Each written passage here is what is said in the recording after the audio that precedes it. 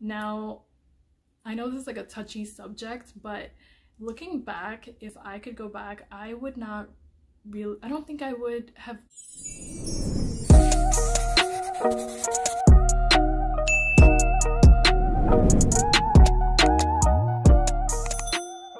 Hi guys, welcome back to my channel. My name is Sundas. Thank you so much for watching.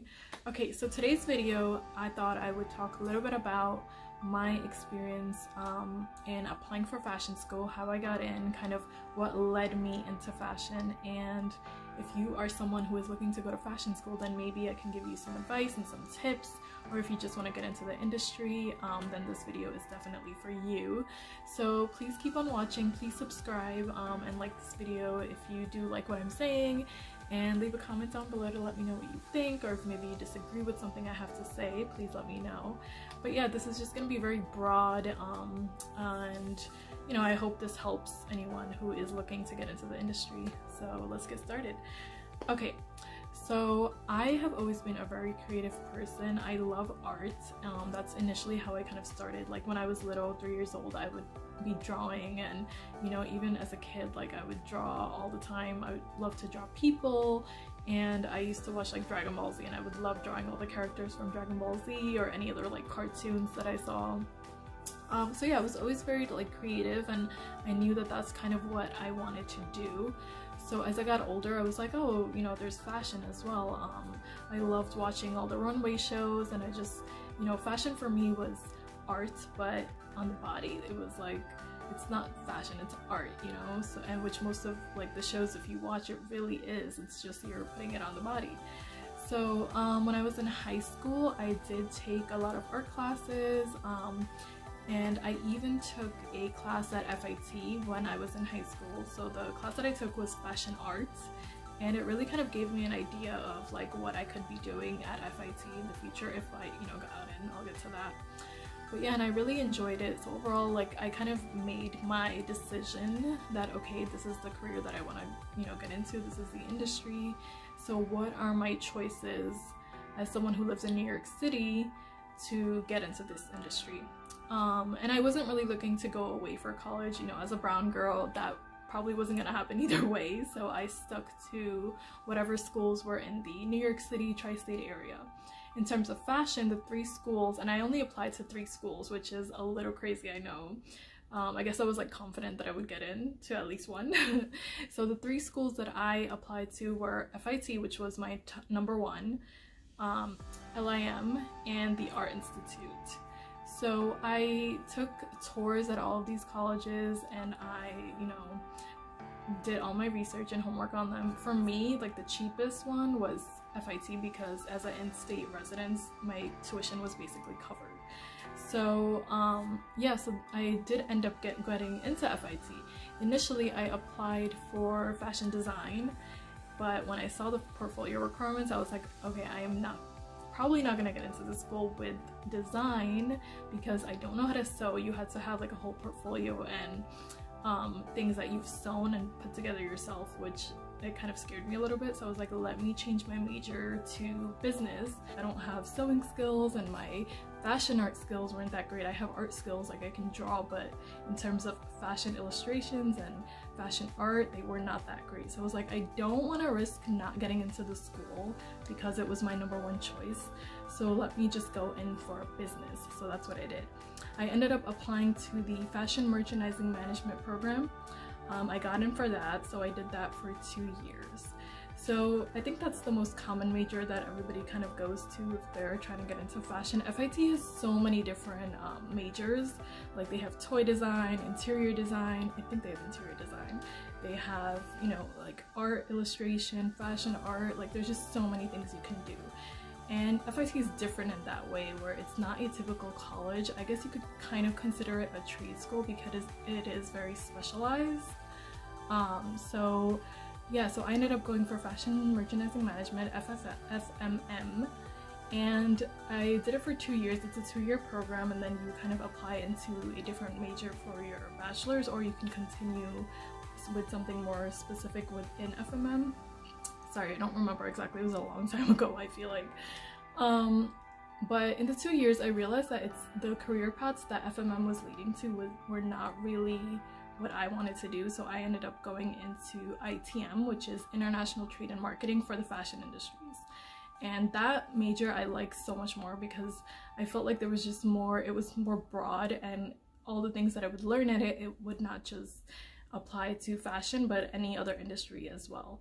So I had in classes that were about like world affairs, importing, exporting, a little bit about marketing, so it had like a bunch of different things which I really liked.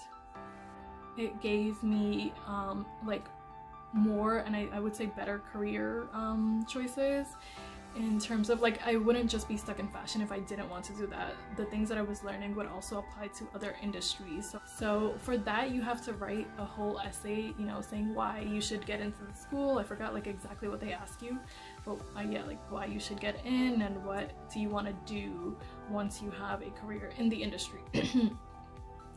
So yeah, so I went in for FMM and I did get in, so thank God. Yeah, I didn't really want to go to LIM or the Art Institute, first of all because they were like really expensive, and I didn't want to be in debt, so if I got into FIT I was going there. I will say if you live in New York City, or you know, if you're in the state or in the tri-state area and if you're looking to go to fashion school, do not go to LIM. Nothing against the school, but if you can afford and, you know, get into FIT, then that is where you should be. FIT and Parsons should be the top 2 schools you're looking to get into.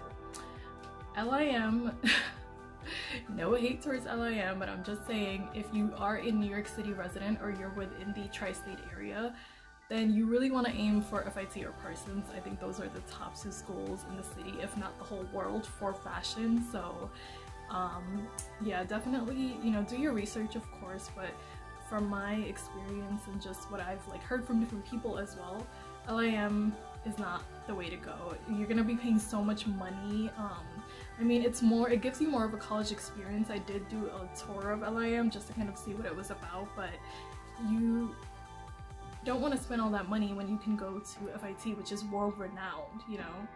So go to FIT if you can, if you get in, I hope you do, or go to Parsons. So many designers have come out of FIT, it's cheap, and you know, it's really gonna look good on your resume, you know, forever. Like once you have that on your resume, you are good to go.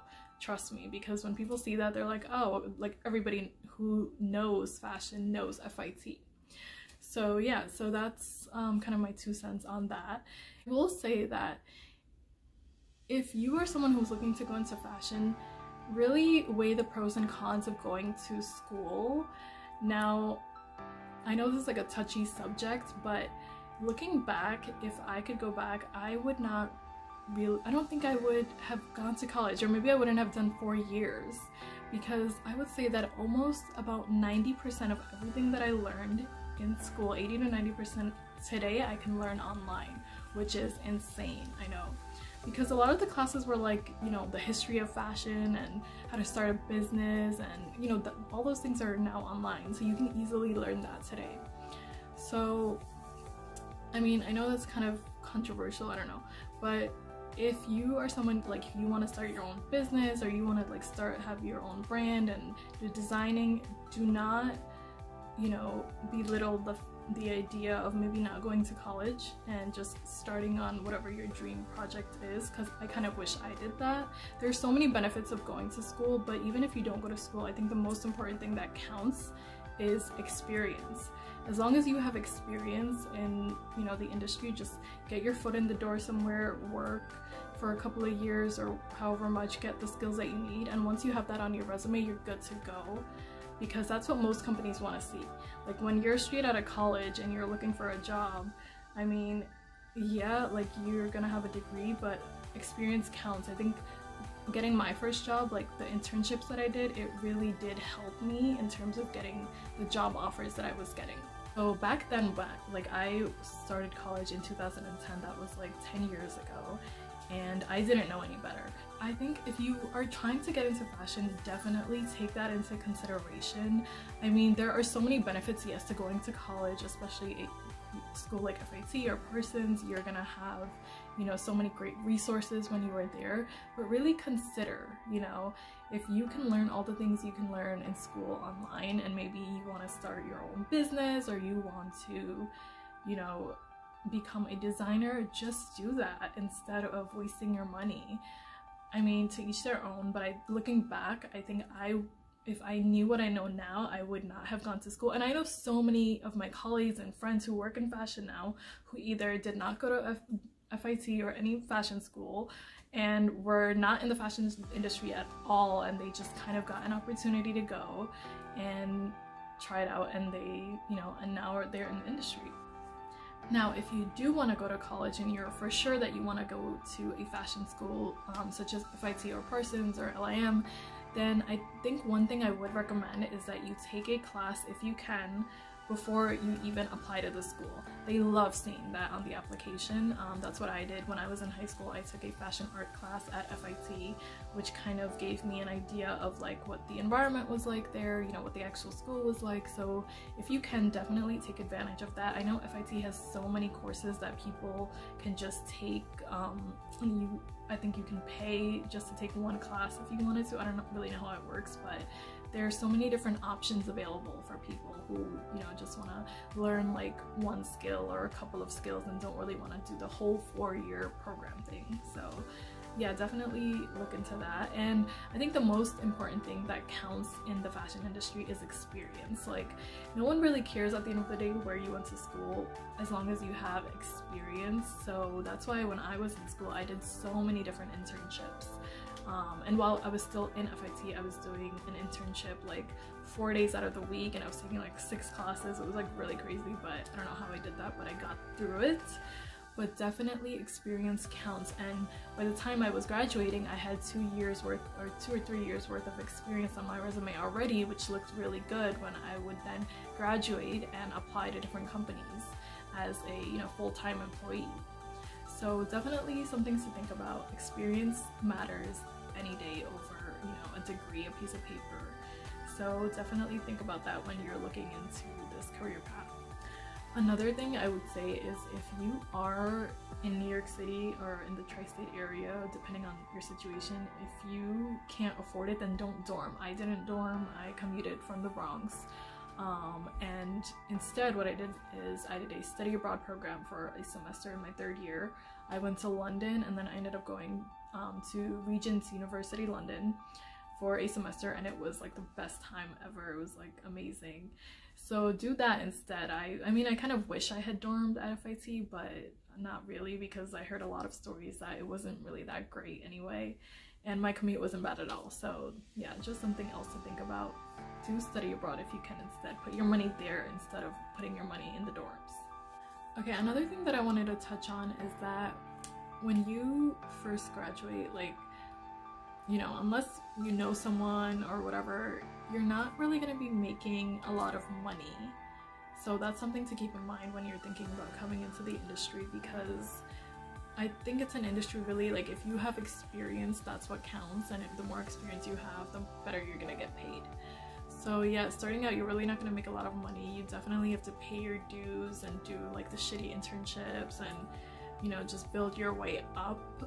Even now, I feel like it just depends on the company you work for and the job that you do. Sometimes you just have to do tasks that are just not, you know, that you probably don't want to do.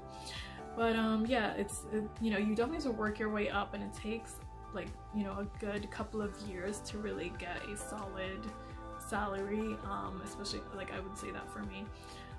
It's not, you know, it's not the greatest thing in the world, but like, if you want to work in this industry and like that's your passion, then that is something to kind of think about. Like, I think money is not a reason to be getting into this industry at all, because you know, a lot of companies don't really pay that well, so you kind of just have to kind of know that when you're getting into this. You have to remember that you're doing it because you like it and you picked a passion over, like, you know, something else that you could have done which would have paid you more. Like, I know a lot of people like just say, okay, this is a field that I'm gonna get into and it's gonna pay me a lot of money, but they don't really have a passion for it. So yeah, definitely keep that in mind when you are kind of applying for schools. And yeah, that's it for this video, you guys. Thank you so much for watching. Do subscribe and like or don't like and comment and let me know your thoughts. I hope something in this video helped you, and I will see you in my next video.